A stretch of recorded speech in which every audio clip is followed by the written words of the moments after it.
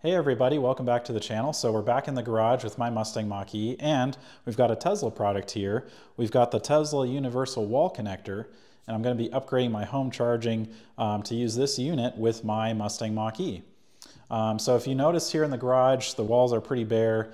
So we're doing some much needed garage upgrades. Going to get the walls painted, floors done, upgrading the electrical to put this in. So I'll have a separate video kind of showing the whole project. So subscribe and check out the channel if you want to see that. But in this video, we're going to be focusing on this product and how I ended up choosing this for my Mustang Mach-E. So a brief overview, and if you want to skip ahead to see the unboxing and see it being used with the Mustang Mach-E, I'll chapter this, so feel free to skip ahead. But just wanted to give an overview, why did I choose this for my Mustang Mach-E? So if you're not familiar with this product, Tesla has had their wall connector that looks basically just like this. They've had that for a long time, but it just had the NACS port on the end, the typical Tesla NACS connector. And that's what this unit is, but it also has a built-in adapter within the unit, so you can easily switch between charging a car with a NACS port or charging a car with a J1772 port like my Mach-E has. And so how did I pick this one? Well, I really like that capability to switch to either port. So for me with the YouTube channel, I'd really like a simple way to be able to kind of charge whatever EV I bring over, whether that be a Tesla Model Y, a Rivian, a Mach-E, whatever. I'd like to be able to easily charge those vehicles and not have to be playing around with adapters. Now technically this does use an adapter to switch that, but it's all built in, it's right there ready to go. You don't need to dig around in the glove box to find it. And also, as far as a home upgrade goes, this feels like the most generic option you can get. If somebody is going to buy this house and drives a Tesla, they're good to go. If somebody doesn't drive a Tesla, they're also good to go, because many automakers are going to be switching to the NACS port here soon, but we're still kind of midway. I wouldn't even say midway, only partway through that transition. A lot of the supercharging support has happened with getting the adapters for CCS. But as far as native ports on the cars, there's only a few automakers that are, kind of starting to roll that out, and that's going to probably take a few years. So this seems like the best package. I also like the pricing on this. I really thought long and hard about getting one of the Ford chargers just because that would kind of complete the Mach-E, but the numbers just didn't make sense to me. I mean, Ford's basically equivalent of this, which is only J1772. It can't do NACS unless you put an adapter on there. That's $799, and this was $550. So, that's a pretty significant savings. Ford also has their Power Promise right now, where if you buy a new Ford EV, they'll install a home charger with you. Depending on when you're watching this, you'll have to check on their site to see if they're still offering that or not. But they were actually installing the Ford Power Station Pro, which can do up to 80 amps of AC charging. I already have my Mach-E, so I can't do the Ford Power Promise. But I was thinking, that charger looks great. Obviously plenty of capability, but it's pretty expensive. You can find some of them on the used markets. The other thing I was hung up on with that Ford Power Station Pro charger is it uses a CCS plug. So it's primarily using AC for the charging with the J1772, but then it's using the DC pins on the bottom to be able to send power back, into your house to power your house.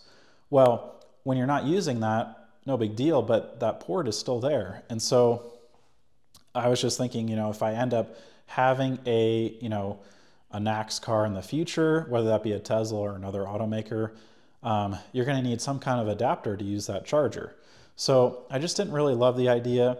I also have a Tesla account already, so I can use their superchargers. So I already have like a little account set up. I already have the app on my phone.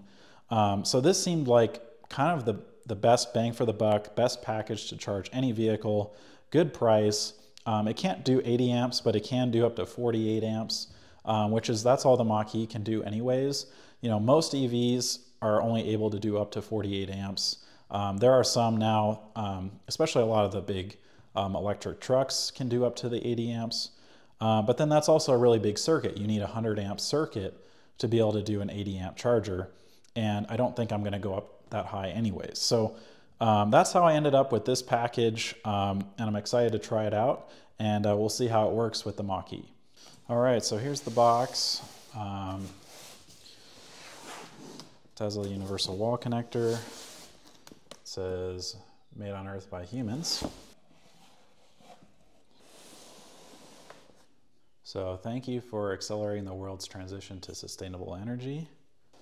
The unit definitely looks and feels a little bit bigger in person than maybe you might be expecting.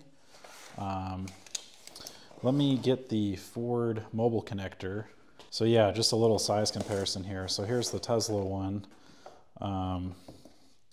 So you can see, you know, it's definitely a little bit taller, and then it's much thicker. But keep in mind that the Tesla one does up to 48 amps, where this only does an EMA 1450, but it's limited to 32 amps. And also there's no holster or anything in the mobile connector, hence it being a mobile connector. And then you can see on this side, here is the little adapter that connects the Tesla NACS to J1772. And I believe for this to actually be able to come out of here, you have to have the unit powered on. So we're not going to be able to pull that out right now.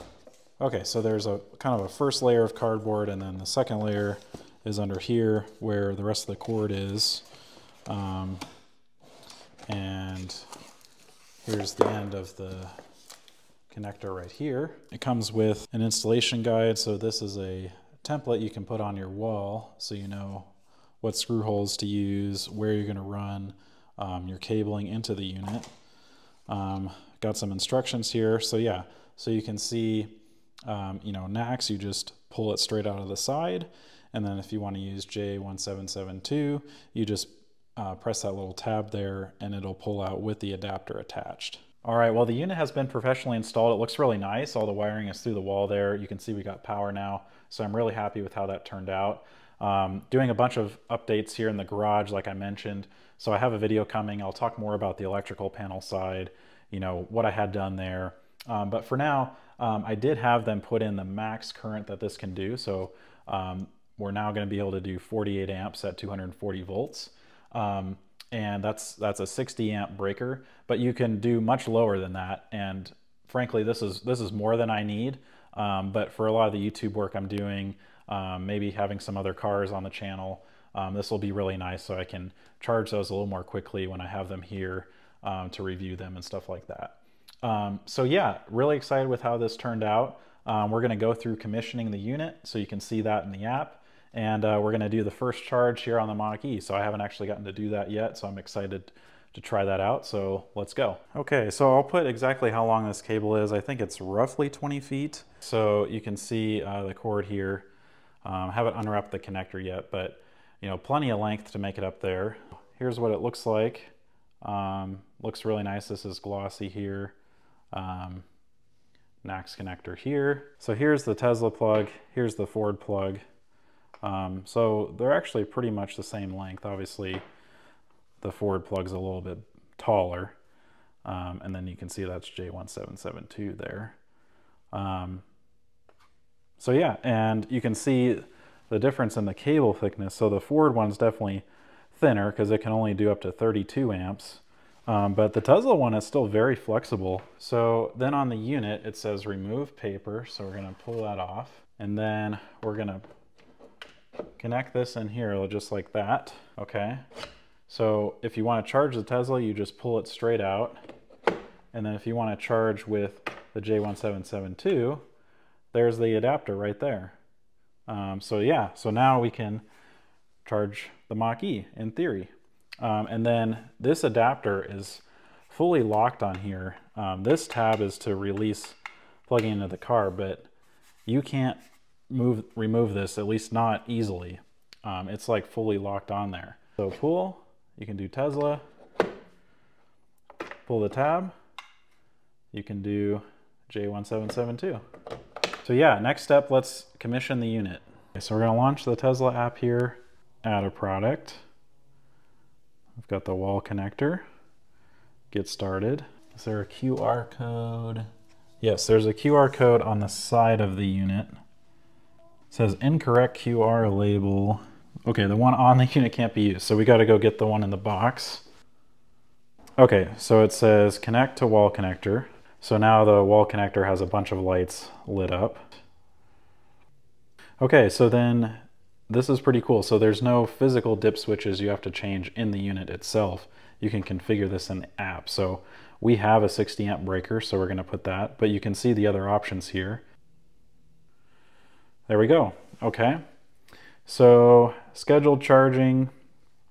We're not going to do this right now because I kind of want to be able to use it whenever, but you could do that. Okay, it's going to register the device. All set, done. Cool, there it is in my home, and that looks good. So it says idle. We'll go ahead and get plugged in here. Okay, here we go.